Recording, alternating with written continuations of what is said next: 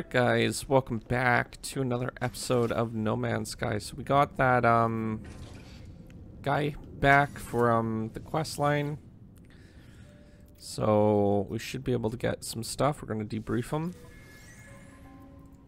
And we'll just see what we got quickly. So magnetized ferrite, Horax, or Hurox. More units. Let's see here. That's about it. So some magnetized ferrite and a couple of those and a whole bunch of units. So let's go ahead and see if we can't send them out again. I did pick up some dihydrogen jelly, which we can refine into dihydrogen. So if we need more fuel, we can always get more fuel. But these guys don't actually use that much fuel, oddly enough. So some other ones like expeditions and stuff generally do, but these ones are pretty good. So let's see our potential routes. Still got a mining level 3. Yeah, you see, I don't want to send them out to a mining level 3, like a level 2 maybe, but they're not quite at that skill level just yet. So I'm not sure if I should just try sending it out and hope for the best or what. So, but we do have a couple different options for the combat. Probably send them out on the longer one.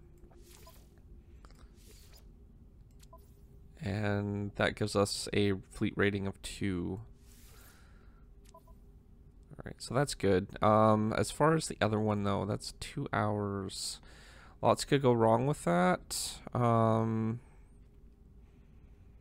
other one we sent out was 3 hours, but they're pretty capable of doing that. I'm not sure if I want to do that, honestly, but I don't think we're going to have much of a choice otherwise. So what I'm going to do is I'm just going to send them out anyways. And if it gets damaged, then we can repair it and call them back, but call them back and repair it. But yeah, we'll just have to kind of do that, I think, until he's leveled up a little bit more. Okay, we have some ships to repair as well. I found a couple of them last episode, so we're gonna need to repair some of these. There's that one over there. There's this one, which I don't think I really want to keep. I'll probably just scrap it. There's no parts of the engines or anything I want for them. Not even the tail end, really. And then I got a couple shuttles as well, so we need to repair all these up today. And we'll probably explore a planet too. So let's start with this one and see what we need to do.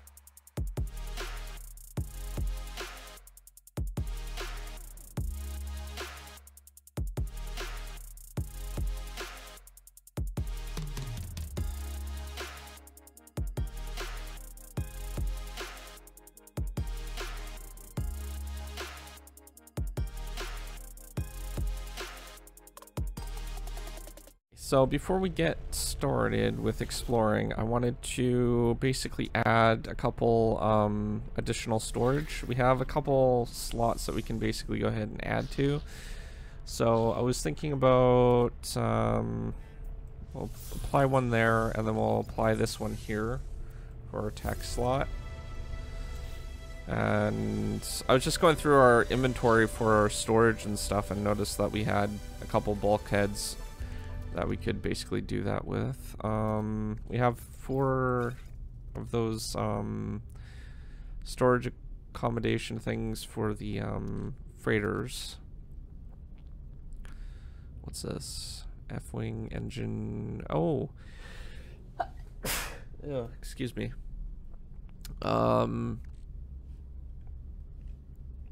Yeah, so we actually already have the engine type we want. We have the cockpit. I just need wings for the what do you call it? The hauler. So we'll probably do that in the near future as well. But in the meantime, I was just going through the inventory and just seeing what we had in that particular one. But I'll save quickly. I scrapped down all those ships except for the one that I wanted to keep. I do need to give it a name just so it's a little bit easier to know which one's which. So I'm going to call this one, let's see here, it's a Class A. How many slots does it have? It doesn't actually say how many slots. We could always go with, let's see here, A31. Yeah, we could do an A31 for the ID code. A31. We can always add more slots too to change the ID. And then we'll go ahead and give it a name, so we'll just call it shuttle. I think that's how you spell shuttle. Let's just go out quickly and take a look at it. Yeah, two T's. So yeah, so I spelled that correctly. And this one, we don't actually have a name for this either, so I'm going to quickly give this one a name. I'm not sure how many slots we have on it. 25 is the Class C, so we'll do C25. And then we'll do fighter. Perfect. Alright, just so we know which ones are which when we scrap machine or the shuttles and stuff down. Alright, so now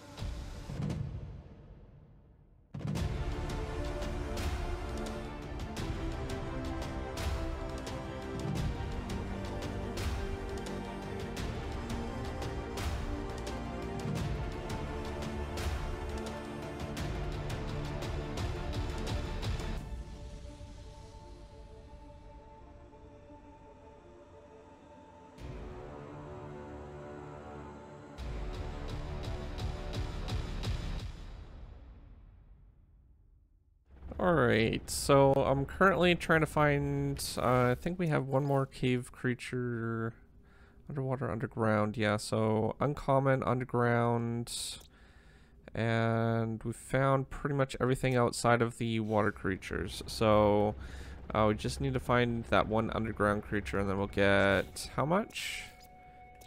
3,000 nanites, which isn't too bad. For the amount of creatures that are on this planet. Ouch. Yeah, so I've just been driving around and trying to find cave systems and stuff like that.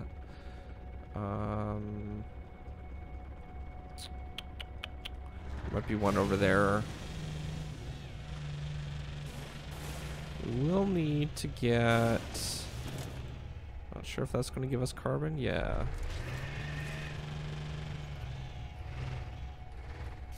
Okay, so we'll need to charge that up. Okay, so let's head on down here. Let's go ahead and remove that. Can I even reach that? There we go. Okay, we'll see if we can't find the creature in here. Oh, there's some more of those things. Try to remove them when I see them because they do produce toxic gas. But thought that might have been a rock. All right, so let's see in here. Trying to scan other things as well. This is actually a pretty big cave. We might be able to find something in here.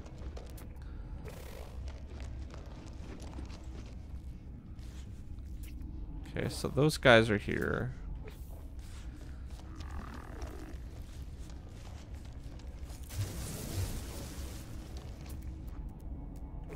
Got something scanned over there already. Well, we'll see if we can't find it. Yeah, I found that one over at that other base, that base that we came from. But this is a really big cave, so might be able to find the other one. Oh, there it is, right there. And it just went through the wall. Okay, so now we just need to go for a swim and find the other creature. Other two fish that are out there. So if I can make my way back to the ship, that would be good. We'll fly out to the deep ocean and go for a toxic dive, or radioactive dive, because this is a radioactive planet. So I think I'm going in the right direction. I sure hope I am.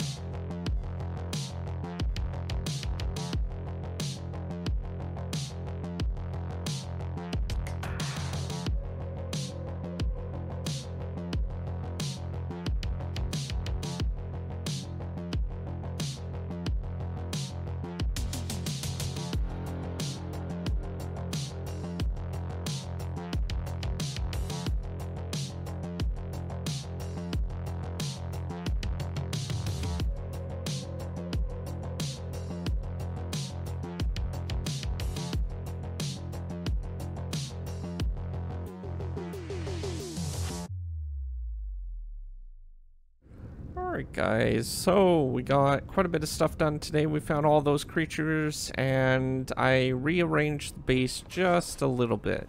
This side hasn't changed too much, so we got some red lights in here just to kind of give it some extra ambient.